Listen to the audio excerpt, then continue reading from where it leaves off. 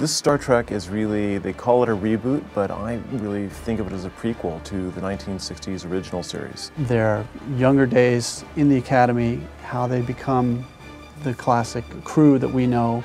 So you can settle for less than ordinary life? Or do you feel like you were meant for something better? And your father was captain of a starship for 12 minutes.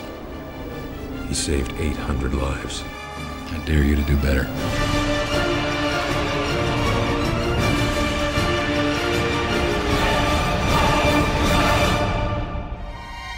It's pure J.J. Abrams. I think J.J. is probably one of the more involved directors I've seen as far as all the aspects having to do with sound, having to do with the mix, having to do with music. He's a musician himself. He really wanted to be exciting, he wanted to be novel, but he also wanted to pay homage to the original series. The challenge was, how do we support the fan base that's familiar with the show, but at the same point bring something new and fresh, something that makes sense in today's society and the level of where audio is in movies today. When Star Trek was a TV show, there was no sub. There was no 5.1. So for my job, when the Enterprise fired, it needed, you need the power. You need people to go, wow, that's awesome.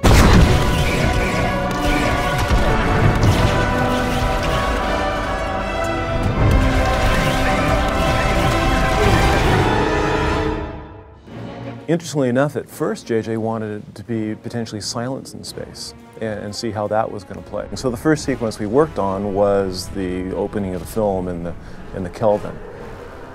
And there was so much interesting action and visual effects and everything that was happening in space that we just felt like, we've got to do something with sound. And so we did put sound in space, and we did articulate, you know, all the weaponry and all the things that were happening. But even at that, there was an opportunity when one of the crewmen gets sucked out of a hole in the Kelvin to go to silence and to experiment with that silence a bit and see what it could do and use it to dramatic purpose, which I think worked out really well. And JJ, I know, was really happy with that.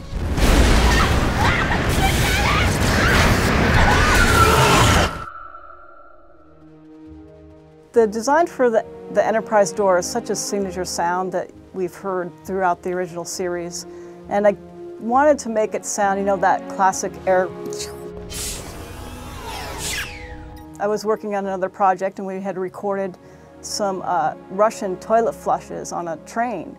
And it was one of those air flushes that had just a really cool vacuum suction sound. And as soon as I heard it, I was like, this is the sound for the Enterprise door. So, I mean, that's really what it is a toilet flush. The energized sound is from the original series. The beam is also from the original series. So there's a lot of original elements from the original series that the audience can recognize and they're familiar with. Energize. One sound that people seem to really react to are the warp booms. I have to give credit to Mark for that. It was his idea that when the ships blast out, they're accelerating so fast that it would be, you know, let's make it like a sonic boom. You know, I grew up with hearing sonic booms as a kid, and the fact that they just like disappear really fast sells speed to me. So why not try to make all of our ships, the Enterprise, the Jellyfish, the Narada, when they go into warp, make it just like this huge sonic boom.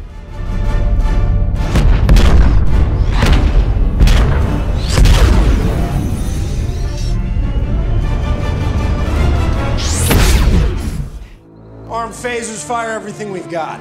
Yes, sir.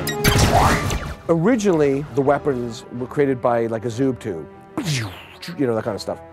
So I needed to look at that and go, okay, this is where it started from another generation ago. How do I take that and build on it?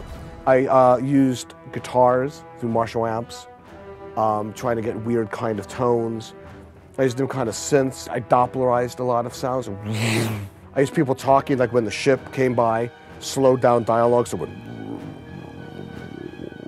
it goes down, to give it some undulation, some modulation, rather than, you know, just trying to give it some life, some fun.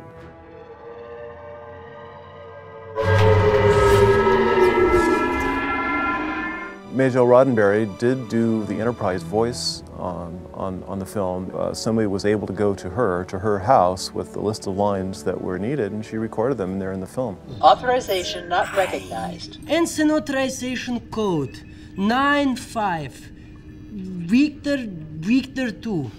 Access granted. Anything from Majel's voice to some of the classic sounds from the original series are what's really endearing to people, and so you need to sort of pay homage to that in a certain way. We wanted to make it where it would hold up against any summer sound effect movie out there, and we wanted it to be exciting, and we wanted to redefine for new generation of viewers what Star Trek's going to be, because this isn't the end, this is the beginning.